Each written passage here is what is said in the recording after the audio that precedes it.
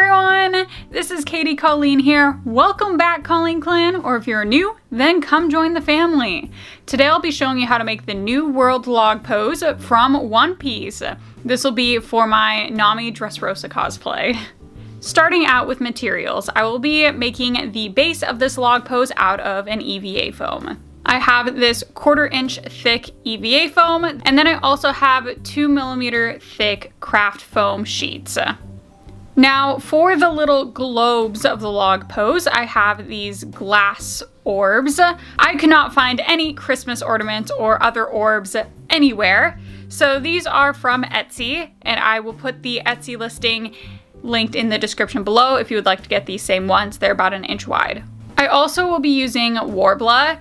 Now, I think you could make this log pose just fine with foam, but I wanted to also add Worbla for some reinforcement, so that can be optional. So I'm gonna start by making the base of our log pose, just that big platform that all the orbs sit on. So I'll be cutting a circle out of my 1/4 inch thick EVA foam. I have long given up on trying to freehand perfect circles or trying to use a compass to make perfect circles. Now I just scour my house for things that are circular and trace them. So I use the bottom of a spray paint can, and that is my circle for this log pose. I do recommend that you cut this out with a knife instead of scissors. My knife was nowhere to be found, anywhere in the house. Now for this base, I just want to make sure that I can fit all my orbs on it comfortably, and also that it is not too oversized for my wrist. So now I'm gonna do the same thing in the 2mm EVA foam, cutting out that same circle. I'm just going to put my little glass orbs on top, kind of position them where I would like them on the log pose, and I'm just gonna trace out the base of all of these orbs. And then I'm going to cut that out. The idea with this is that the orbs can be a little bit embedded into the log pose base. I'll have this 2mm craft foam kind of surrounding the base of all the orbs, and hopefully that will make them a little bit more secure. Now I'm going to glue the 2mm craft foam onto our 1/4 inch EVA foam base. Now I usually use a contact cement, but I went with E6000 glue this time. Either is fine. And I will also be dremeling down our base because, wow, the cut on the edge of that was truly horrible. So I will be sanding it down so it looks much cleaner. I also decided to go in with a smaller drill bit and just chip away a little at the inside of where those orbs will be sitting, just to kind of make them sit a bit more secure.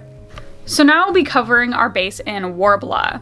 So Worbla is a thermoplastic, so when you apply heat to Worbla, it becomes very malleable and bendable, very squishy, and then when it cools down, it becomes hard again.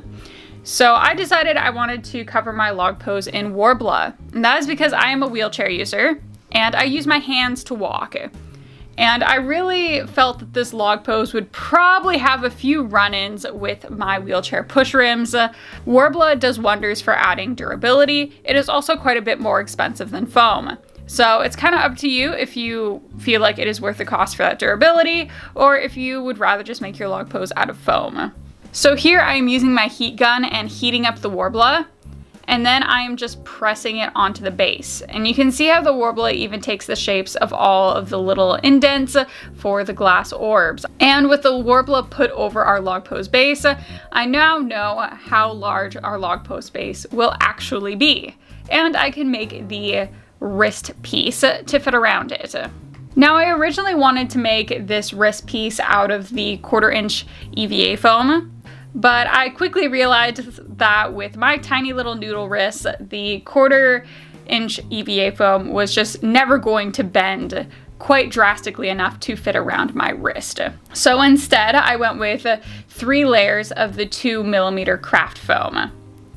I had 2 of those layers extend all the way around the wrist, and then I had a 3rd layer that was on either side of the log pose base. This was again to give that illusion of kind of embedding the base into the wristband. Then using the E6000 glue again, I glued together all the different pieces of the bracelet. I gave that another 24 hours to dry, and then we can go back to covering this with Worbla as well. So same as we did for the log pose base, I will be cutting out some Worbla. I will be applying heat to it so it becomes soft and malleable, and then I will be applying that to the wristband. But the cool thing about Worbla is it will also become very sticky and stick to itself. As needed, you can add smaller Worbla pieces to attach as well. I did add a few little pieces just to kind of strengthen that connection at the base of the log pose. I'm also heating the wristband and bending it.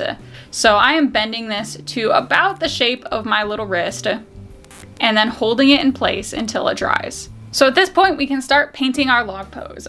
For a primer, I'm just using Mod Podge, and I'm doing 2 layers of that just brushed on to our Worbla log pose. Next, I'm going to cover up the little areas for our orbs with masking tape, and then I can continue to paint this brown. I was really hoping I could get a bit more of a wood effect, but let's say my painting skills leave something to be desired. So I did 2 layers of the brown paint as well. Then I could just pull off our masking tape, and those areas are all going to be painted blue. Once all that painting was done, I sealed everything up with another layer of Mod Podge. And our log pose is pretty much painted. But we also need to look at the orbs and, more importantly, what is inside them. This log pose has 3 tiny little navigation arrows, and I decided I might as well make those as well. So while I was waiting for various layers of this paint to dry, I was also working on those arrows. So I'm taking a white 2mm craft foam. I'm taping off half of our diamond for the navigational arrows and just painting the other half red. And I did 2 layers of the red as well. And now we get to the tricky part. Now, I got a 10-pack of these little glass orbs, and I definitely used quite a few for practice. So here I'm showing you a few of my practice attempts. Some are better than others, to be sure. So how I'm going to put these arrows in is I am taking this wire, but basically I'm going to cut off a quite long section of wire. I found that it was a bit easier to bend if I just had a lot to work with at the start and then trimmed it down later. So now I'm just going to bend a little loop-de-loop at the very top of the wire, and that will glue to the top of our glass orb. The little loop-de-loop gives a bit more surface area for the glue to catch onto. Then I'm going to make a second loop-de-loop, or even really just a little hook at the bottom, and that will loop through our navigational arrows. Then, once I have suitable loop-de-loops, I will just trim off all the excess. So I'm taking just the tiniest dab of glue, and I'm putting this actually on a pin head for a sewing pin. And then very carefully, I will take tweezers and put the top of our navigational arrow into the orb and glue it down. Eventually, I got at least 3 of these that I was somewhat satisfied with. Now for attaching our orbs with the little arrows inside, I'm just going to take a bit more glue and put it on the very base of our orb, and then that will just glue down to our log pose. Give this some time to dry, and our log pose is finally ready. Well, I'm gonna be honest with you. I feel like I can be honest with you guys. I think I could definitely do better with a second try. However, I also think this looks pretty darn good. You know, for what I had to work with, I think this was pretty good, and it will certainly work for con. So I'm hoping you guys can watch this tutorial, take the things you like, throw out the things you didn't like, and make something really cool. If you have any questions, please leave them in the comment section down below, and I'll get back to you as soon as possible. Thank you so much for watching, and I will see you all in the next video. Bye!